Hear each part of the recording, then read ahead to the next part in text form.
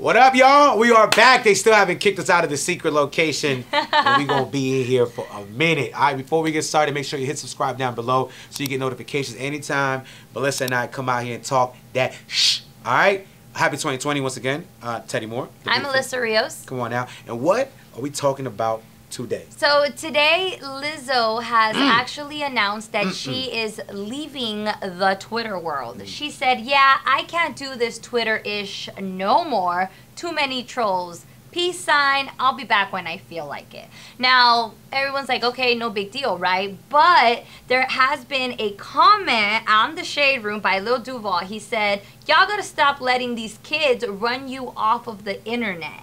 That's what they get a kick out of. They've been trolling me for over 10 years and I ain't left yet. So the question is Lizzo being a little bit too sensitive about being trolled on social media? Because that kind of comes with the platform they're given, unfortunately. You know, it sucks that it comes with the territory. Right. But it does. I mean, I don't think she's being too sensitive. I think she just said, you know what? Enough's enough. I'm going to just take a step back. Before I say something that can offend you, right? Before I say something that makes me look bad, because at the end of the day, you're really arguing with nobody. Right? These trolls, they technically don't exist. Right? You can make a burner account. You can say what you do. And a lot of people do that. They do it here on Power 106's account all the time. Hi. I had trolls attack me. I've had trolls attack people that are around me, like my beautiful wife. Like, they attack her to get to me, and sometimes I get it. Sometimes enough is enough. So before I go ahead and say something that's going to be really bad for me,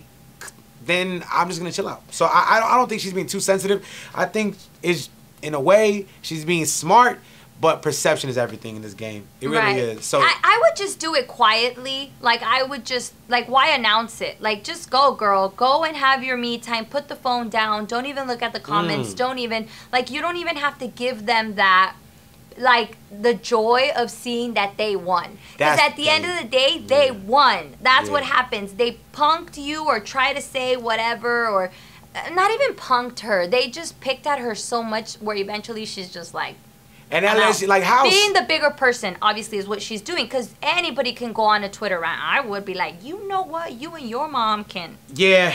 I mean, I think we said it here before, too. I think when we talked with AD, we said, fam, listen, if you're going to attack me, make sure that your page is not private. Because I want to make sure how your kids look, how your mom look, how your pets look. Like, I'm coming after everything. But you're right. All these people or mofos, like, they just want that reaction. Right. And in a way, by her announcing it, they got what they wanted. They wanted her to feel like they wanted her to feel it, and she did. But honestly, quite honestly, Lizzo gets a lot of heat for just being herself, and like, in a way, that's a win too. Like, Lizzo gets, like, for the music that she makes, or the way that she acts, or the way she twerks, or she's twerking that Laker game.